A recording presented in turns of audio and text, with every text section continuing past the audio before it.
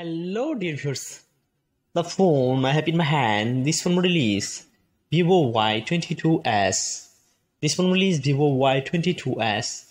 Now today I'll show you how to turn on OTG support settings or how to use OTG on the phone, can use pen drive and memory card and mouse if you want.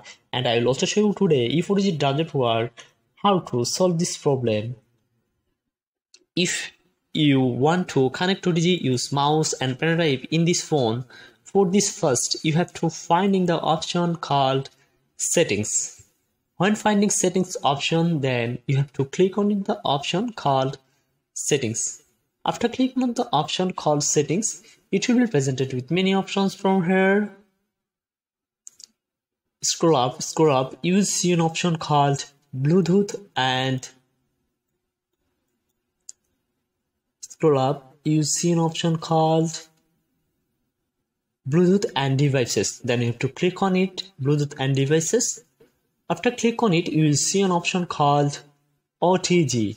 You just turn it on this option and connect your pen drive or memory card and mouse if you want, and you use, and your OTG is not working problem is now fully solved. So if you want to use mouse pen drive in this phone to OTG connection, basically you have to turn on OTG connection option and solve your phone OTG not working problem. So if you want to like this video, please subscribe my channel.